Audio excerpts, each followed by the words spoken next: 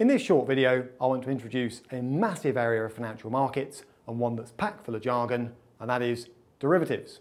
So, with no more ado, they are unfortunately capable of attracting some bad press. Financial weapons of mass destruction is the way that Warren Buffett described a particular type of derivative that I won't be dealing with in this presentation, and that kind of got plastered across the whole derivatives world.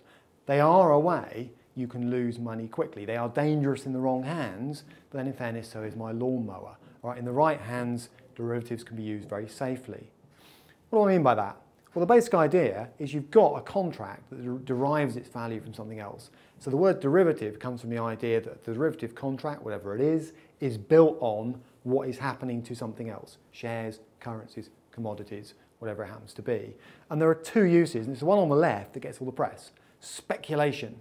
Derivatives can be used to make a lot of money, and they're geared so you get a lot of bang for your buck. All right, and that's the bit where, as I say, the press tends to focus. On the right-hand side, there's a perfectly safe use for derivatives, which is hedging. And that's the exact opposite. That is reducing risk and trying to avoid losing money. And I want to try and convey both of those sides in this short presentation. Now, there are three types of derivative. I'm going to deal with two. The two I'm going to take on here are the ones that retail investors can get somewhere near with products designed for them: forwards and futures and options. All right, now in the retail world, they're called other things like spread bets and traded options, but I'll deal with those in future presentations. It's these things that form the nuts and bolts of those products. Swaps are the third type of derivative, but those are actually normally only used by big institutions and so on, and corporates. So I'll leave those to one side and take them on perhaps in a separate presentation. So with no more ado, forwards and futures part one. All right, this is the oldest and most straightforward use of a forward contract. If you're wondering why I've got two words up there, futures are just the exchange tradable version of forwards. Much the same product. Here's a basic contract, and these go back centuries. I agree to sell you 1 ton of copper for $7,000 in 3 months' time. Why? If I'm a copper producer, that hedges the price. I now know what I will get for copper in 3 months' time. If the price rises, I'll be sad because I could have sold the copper for more. If it falls, I'll be happy because I'm guaranteed $7,000. That's the nature of hedging. You take out risk, but the price you pay is you may not squeeze out as much profit as you would have done without the contract. Guy on the right maybe needs copper, all right, uses it in a manufacturing process and is quite happy to lock in a price in 3 months' time. No uncertainty there. I know what I'm going to have to pay. Great. Okay, maybe if the market price is lower, I could have got the copper cheaper in 3 months' time, but that's life. Okay? So 3 months goes by, and a ton of copper is delivered in a mysteriously odd-looking van in 3 months, and $7,000 goes the other way. Contract's over. Very simple. That is a hedge. It's a hedge for the person selling. They knew they get $7,000 and that's what they got. And it's a hedge for the person buying because they're not going to pay more than $7,000. So it probably suits both of them. However, speculators can also play around with these contracts. And I'll try and give you a little flavour as to how. All right, let's do the same contract from the start, but just adjust the facts slightly. So we kick off. I agree to sell you, same wording, 1 ton of copper for $7,000 in 3 months' time. Exactly the same opening contract, if you like. 2 months go by and the copper price has moved up to $8,000. This is the market price of copper on the metals exchange, if you like. Nothing to do with the fixed price contract that these two have decided to sign between them. Now, if you're the person on the left, you'd be thinking, oh, crikey, I shouldn't have locked in to sell for $7,000. I mean, I can already get $8,000 and the contract's not even finished yet. And the guy on the right is thinking, phew, glad I signed that contract, because without it, I'll be paying the market $8,000. So the guy on the left might say, any chance we can cancel the contract? It doesn't really work for me anymore. The guy on the right, unless he's mad, is going to say, I don't think so, unless you pay me to do exactly that for you. I want $1,000. Then, fine, I'm prepared to cancel the contract, walk away. You don't deliver any copper to me, job done. So basically, the guy on the right is saying, you know, the reality is you are going to sell me in a month's time for 7. Already the market price is 8. I want compensating for the difference. And I want it more or less now, and then we'll cancel the contract.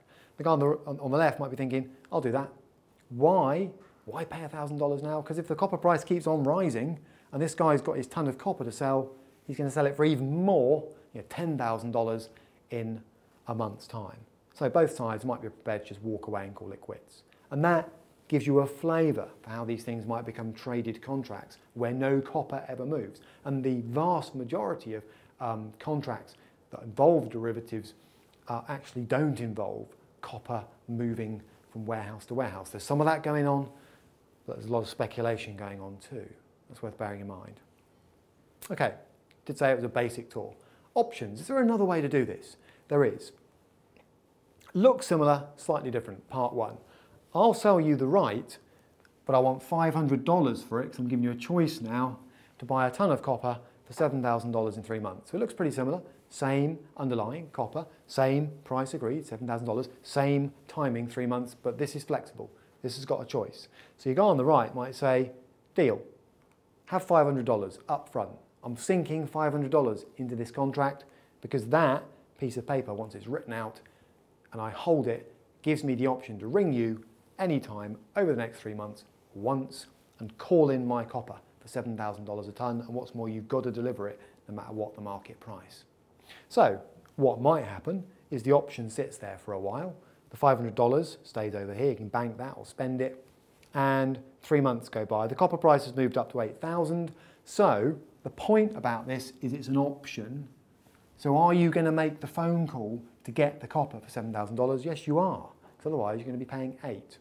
So the copper is delivered for the agreed contract price, which means that on the right, you've actually paid $7,000 plus the 500 premium, because that's gone, that's sunk, a bit like insuring your car, the premium's gone, no matter what happens next. Okay.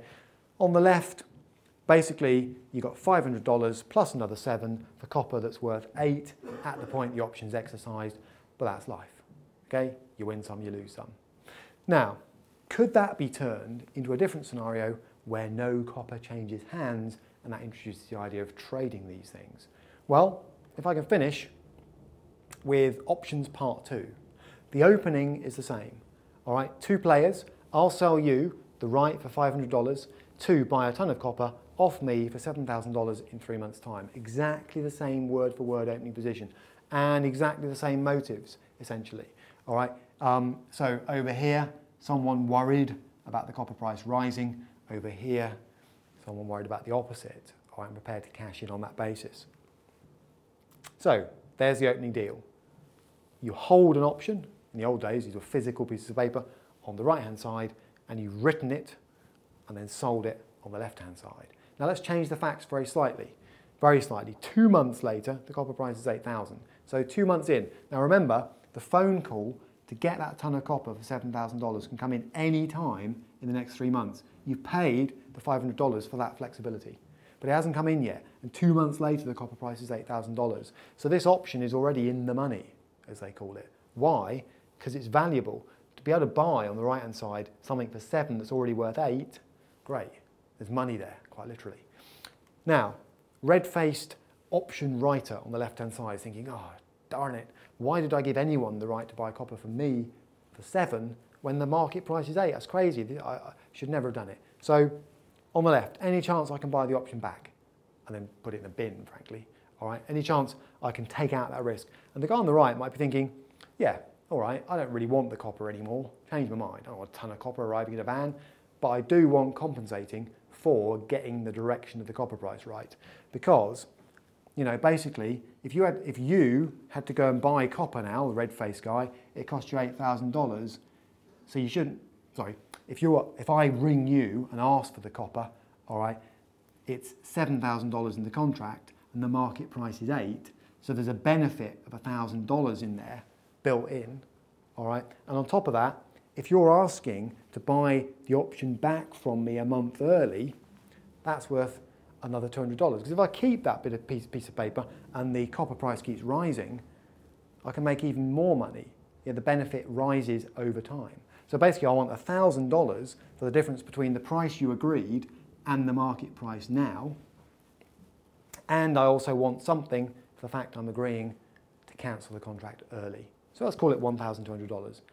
And assuming your red-faced guy on the left agrees, $1,200 goes over there, and the option is cancelled and resides back with the person who originally wrote it, and they can now put it in the bin if they want. Net effect, okay, this guy is now free to sell a ton of copper to anybody at the market price whenever he likes, because the option's now gone. He's now holding the option over here, if you like. On the right-hand side, this guy has made a profit of the difference between that and that. That's a $700 profit for doing very little. Right? No copper's changed hands, just taking a bit of a punt, you might say, on the copper price. So there it is. Basic forwards futures, basic options, two uses: hedging to reduce price risk, speculating to take a gamble on the price, and the real nuts and bolts of the way these contracts work. If you'd like to hear more about either, very happy to cover that, along with some of the retail products that are built on these in future videos.